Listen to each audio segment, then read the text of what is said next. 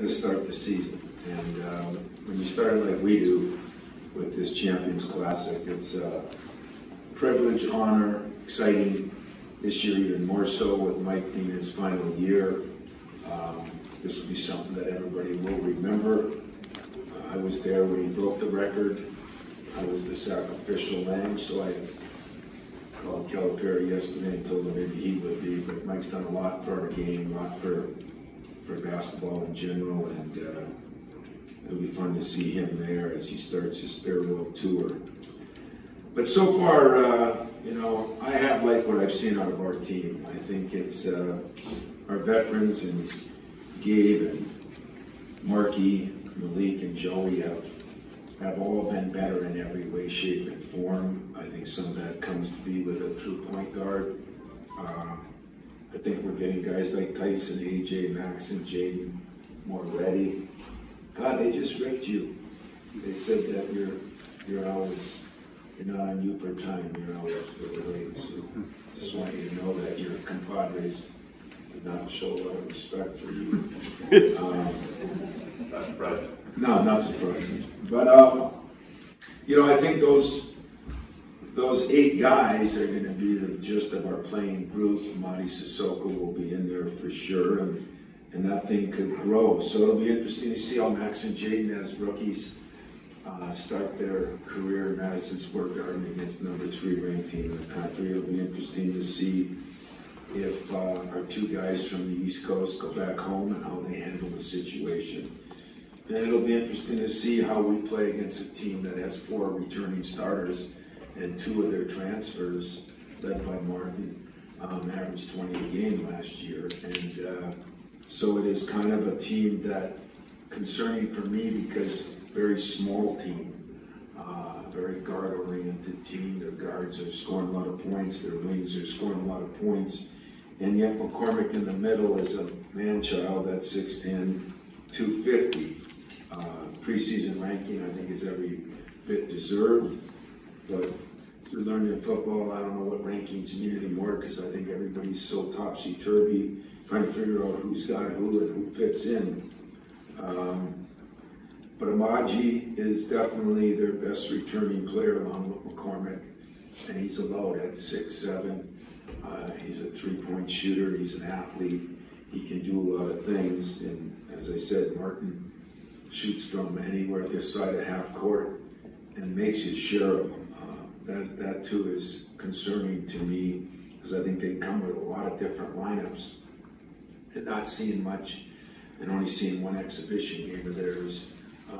Don't really have a great sample size of what they do. We've taken a lot out of last year, and yet, even though there's 4 starters, those 2 or 3 guards that are transferred in bring a whole new light to the subject because they're guys that score a lot of points and can shoot the ball. So, all in all,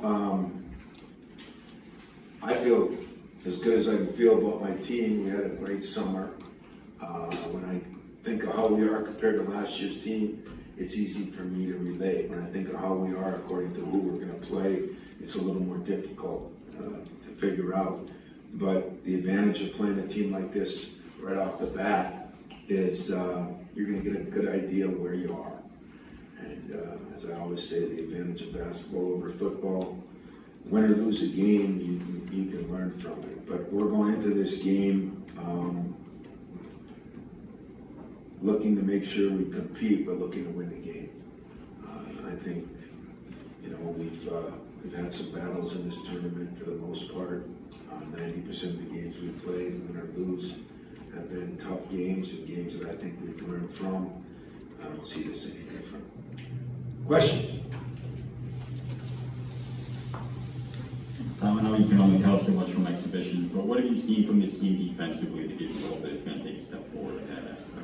Well, I do think we've competed a lot harder. I do think that we've gotten a lot more out of, you know, even though we had some guys that could defend. I mean, Tyson is, you know, he was Defensive Player of the Year in that league, and AJ is much, much more improved, mostly because of his conditioning and his size, I think. And then at the wings, you know, what's really been hard for me is to evaluate Josh Langford gave me everything he had, but Josh Langford was hurt out for 2 years, came back in. I am impressed that Max Christie has, I think, improved his defense since he's got here. He's improved his rebounding, and Jaden Akins can do some of the same things, like a Charlie Bell, where I think he's athletic. He can not only run the floor, pretty good shooter, but I think he could be a lockdown defender. So I think those two positions, and then with Malik and Joey, we got guys that can either guard bigs or, Malik, we could switch more. We have some versatility there that we didn't feel like we had last year. So I think we're going to be better defensively. Still concerned about our rebounding. I think it's going to be better, but a lot of that will fall on Gabe as he become a real good rebounding forward. Joey's rebounded the ball really well so far. Marcus has rebounded it okay. So Julius and probably Gabe will be big keys, because we need to get some rebounds from Gabe for sure. You used to bring football pads somewhat to practice to kind of toughen guys up, but Then lawyers came about, and the invention of lawyers ended that, but go ahead. So, as you prepare for an environment at Madison Square Garden with a lot of guys who have not played in a raucous environment like this will be, what have you done the last couple of days in practice to prepare for that? It's a good question. If you're playing at Purdue, you might bring in a lot of crowd noise and things like that. And Madison Square Garden is so big, that won't be. It's just the aura of, when our pros came back this summer for their little grind week, asked every one of them, what was your favorite place to play? And when you go there, first time I went there, you get in this big freight elevator, thank you. And, there's, popcorn and garbage, and there's just different things, and then you go up 3, 4, 5 floors. It's just so weird, But then when you get in there, or you walk the halls and you see some of the boxing matches, some of the concerts, some of the things that have gone on there, that aura. Now, to most of these kids who think about nothing but what happens today compared to how we used to think, maybe it won't affect them as much. But I think AJ, has grown up out in that area. Definitely Tyson.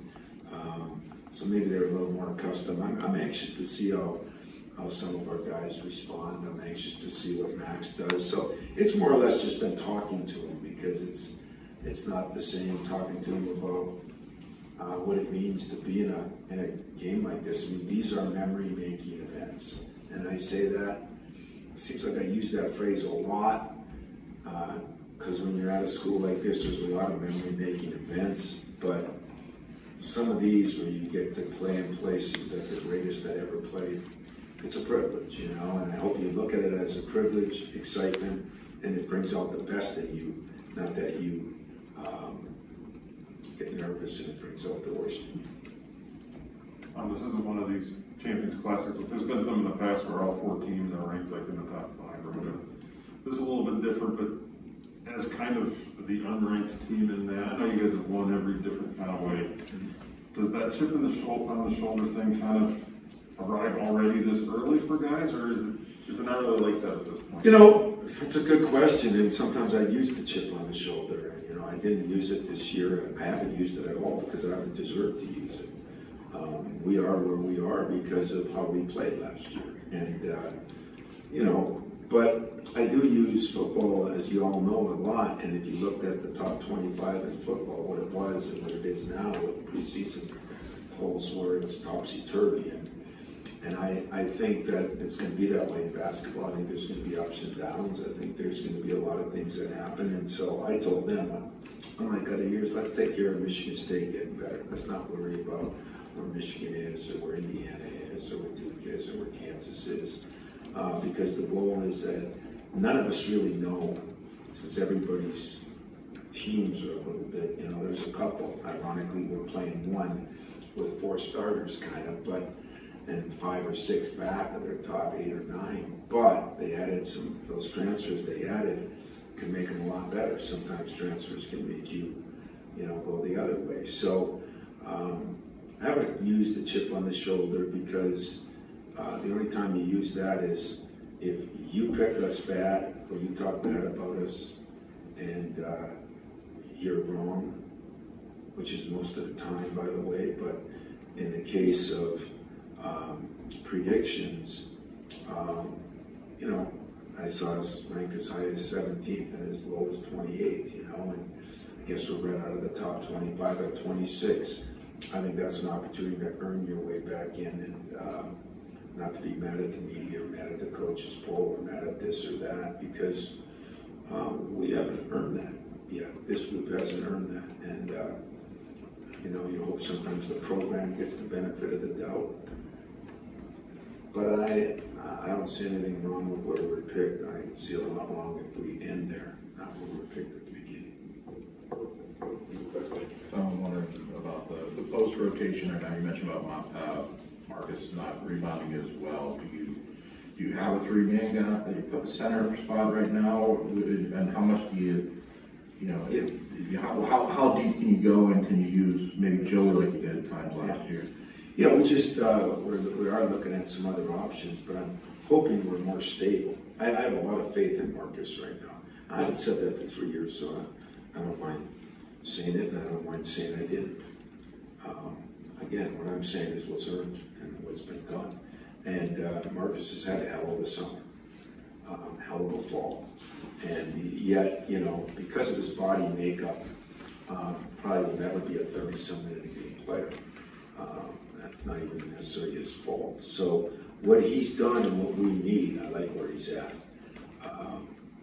You know, the problem with Mark all the time is he's really shooting the ball better. And he is going to be able to shoot the ball as long as it's not between the legs, behind his back, and all that stuff. But it also brings him outside, and then he doesn't rebound as well. So it'll be interesting because this kid is a post-to-post player, McCormick. So Marky's going to be in there, and he's more physical than Mark. But Mark, you know, did a hell of a job on a big kid from Illinois or Michigan. You know, his size is his size. He's got a 7'5" wingspan, and we're going to try to take advantage of that. But then we can bring in Julius, who is more rugged, who also did a hell of a job in those last couple games against bigger centers, because he's more physical. And then Marty brings a little bit of both. He's got the long 7'3" wingspan. He's gained 20, 15 pounds. He's stronger. He's more athletic. And is making progress. I mean, we're really happy with Marty. It's just that, you know, what we have to realize, what we do realize is kind of missed his senior year of high school with the hand. And last year with the COVID thing, you know, it's hard for anybody to improve as much during the year as maybe you hope. But he'll play for sure. So we'll probably play 3. We could play Joey. I mean, the different situations are going to, but we're not going to get away from it. Won't be the musical chairs of one point guard starts, one point guard plays this, one point guard that, one center is this.